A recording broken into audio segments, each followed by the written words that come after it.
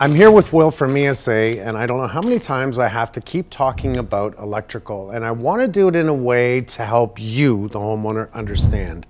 I've been doing this for over 40 years, and I know it starts to tell my age. I can count on one hand, out of all the thousands of houses I've been to that didn't have electrical problems.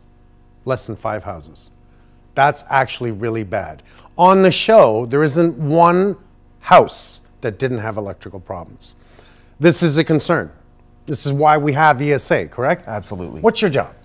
I'm General Manager for Operations Planning and Support with ESA, but I've been an inspector and I've been on boots on the ground as an electrician. Okay, and your job is to go in and make sure that all electrical in your home is done correctly. Why?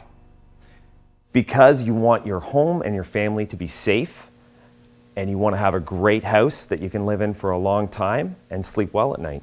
That is the key. We got to talk about insurance. There's reasons for insurance. There's reasons for fire. There's reasons for unfortunate, possible, even death. Electrical needs to be done right. Structure needs to be done right. Plumbing needs to be done right, or you're going to have a problem.